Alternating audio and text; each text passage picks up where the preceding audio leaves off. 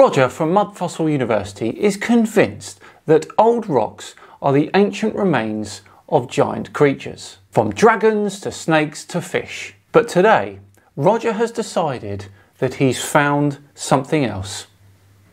A human hybrid.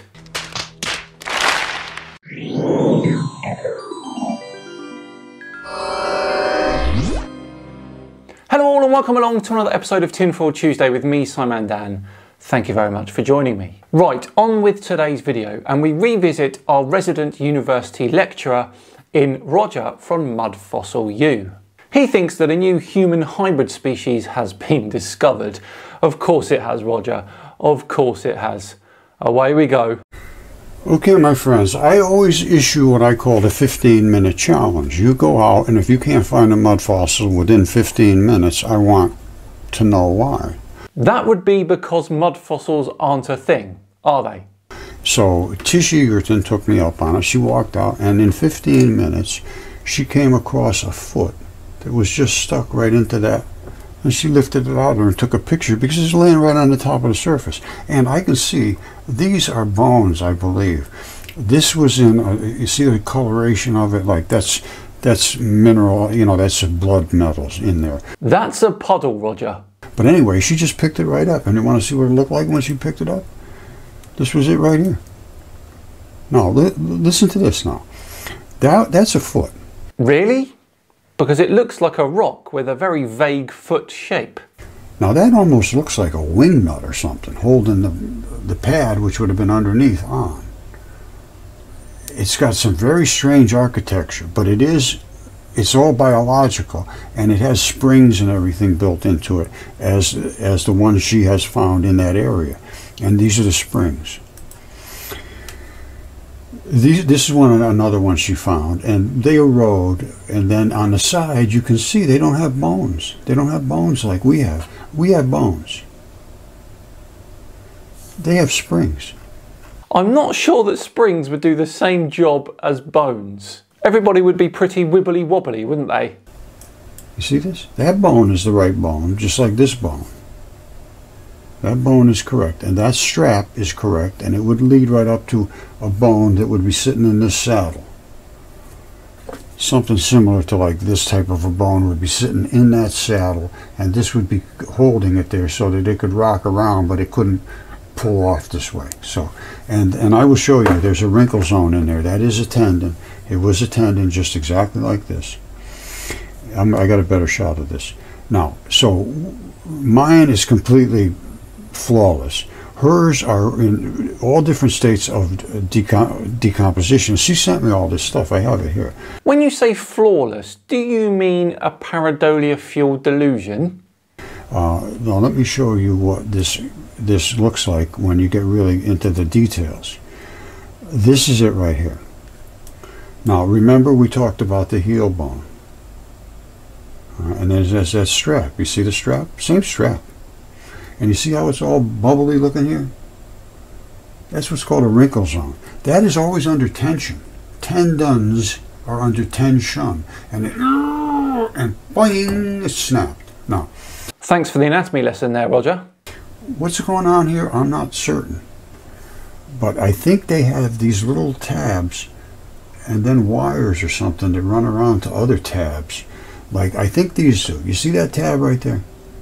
I think that's a tab, and I think that little hole was connected to some form of a wire that ran around here up to this tab, and that's wire. Now, I'm not sure of this, but the reason I say this is that when the foot would go this way, the little bumpers are sticking out, the no toes, there's little tabs in there, but they're going to bump up against this solid plate here. It's amazing what one can imagine about a simple rock, isn't it? Although this particular rock looks like it might have some ammonite-shaped fossils in there. Now, I'm not an expert on this, but if anyone in the comments wants to confirm or deny that or tell me exactly what they are, that would be great. And force that solid plate, which would two them together, force it to go up this way, which would twist it, because that's a pin. It's not just going to go up, everything's going to go up. It's going to twist on that pin. It's a pin, and that's a pin too. Those aren't going to move. So that twist, now what would happen? This is part of this. So when this twists, this has to go down this way. So it pulls this thing in this way.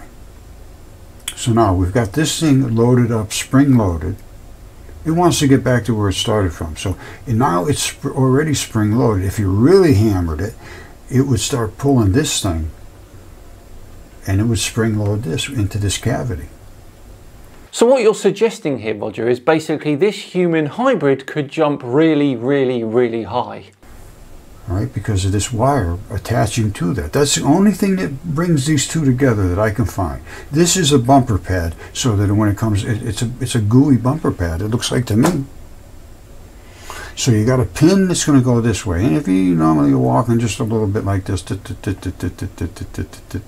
all of a sudden you go wham on the front, and it goes roll, and it pulls really tight into here. So now you got this one loaded, now this one loads, so you got a double load, and it just lays back down when you take it off. Simple as that.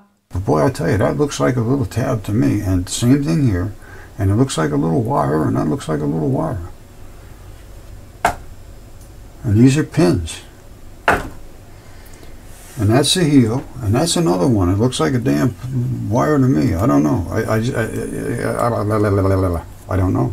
That's how you should have started this whole video. I don't know. I do not know at this point. All I know is this was a foot, and that's the heel, and that's that strap, that tendon, that would have led up to the bone. And she went out and found these in 15 minutes. And she got a ton of them. These are all hers. These are all tissues. This one here has all of the little toes just fell out like little sausages or something. I don't know. And here's an eroded one.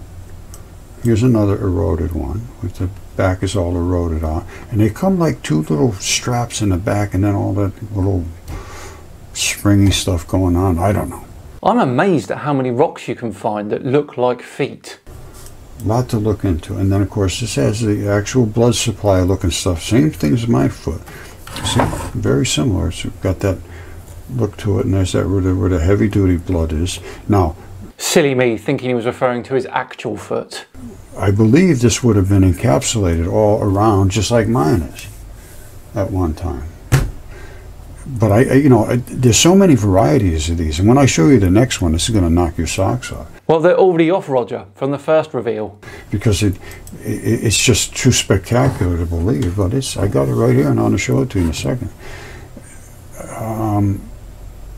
Again, there's so much we don't know. There is so much we don't know that happened not too long ago in the past. These things, all my stuff, basically almost all of it came right on the surface, above the surface, or just barely below the surface.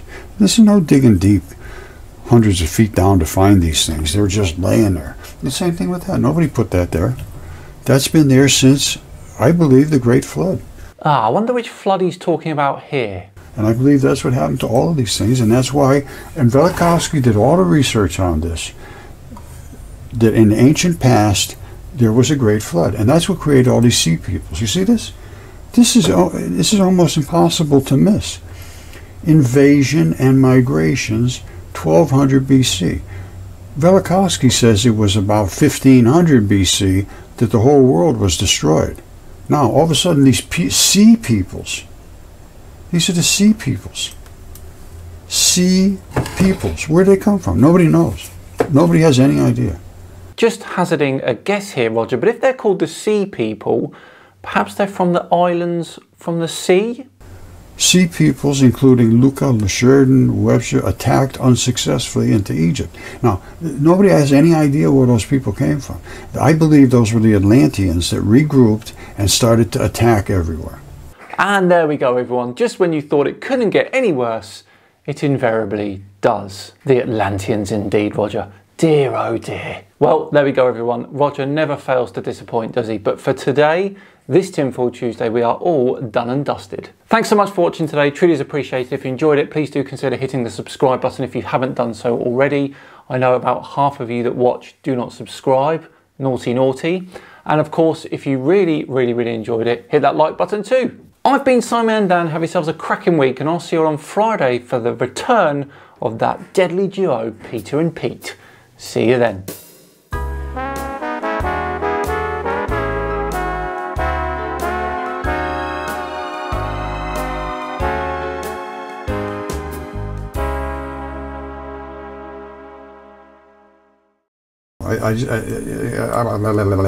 I don't know.